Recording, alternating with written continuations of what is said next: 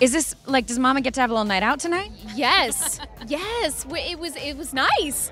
Although Evie, as I was leaving, she said, "Mommy, you look like a Disney princess. You Rapunzel braid." So, you know, in my house, that is a huge compliment. Okay, you gotta turn a little for us. Yeah, right? There it is. She goes, "But you have extensions in." Oh my gosh. Like, she knows. She said what? She goes, "You have extensions in, Mom." I said, Wait a minute. She knows. That's kind of amazing. she knows. So she says Mama looks like a princess. That has to feel pretty cool that Mama looks like a princess and Mama is going to an event about the power of women. How do you instill that in her as a mother and raising an incredible daughter? Oh, thank you. I think a lot of it has to do with living for your truest, highest, best self and going after your dreams and believing in yourself and at the same time putting your family first. And she sees that I have my priorities in the right place, but she also sees that I love what I do and I'm able to go after that and work hard and fail and succeed and all of that. And I think that that's good for little girls to see. Yeah. The failures and the successes, that's such a Yes, and to be open about that, you know, and talk to her about that. So I try. How powerful is she with little brother? How's she doing as a big sister? She's amazing. She's a really good big sister. I am every day impressed by her. Like, she's helpful, she's funny, she plays with him. He adores her. Actually, she's basically, you know, she's like in charge tonight. So she was like, "This is what we do. We put the books, then we go to bath, then we go to bed." So she's like a little mama. It's so sweet. You got a future built-in babysitter there. That's helpful. I know, it's nice. The age difference is nice. It helps.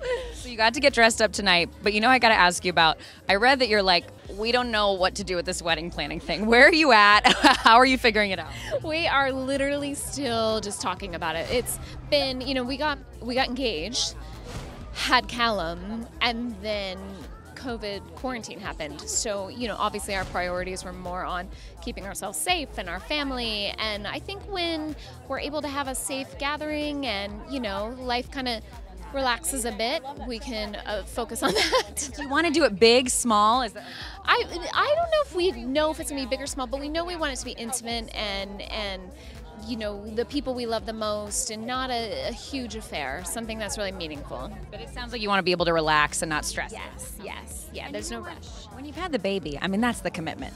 Right, I mean, that's true.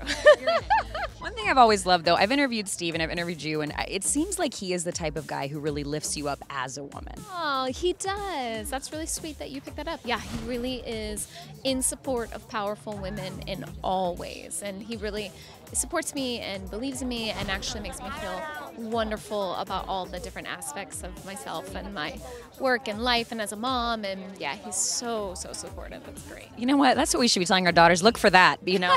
That's the number one thing. It's wonderful, right? So what brought you out here tonight? Are there any of these other powerful women you're especially excited to meet? I am excited to see everybody here. Truly everybody. Channing is amazing. I'm also very excited about Katie being here. So yeah, everyone being honored. It is a room of powerful women. So I'm ecstatic to be here.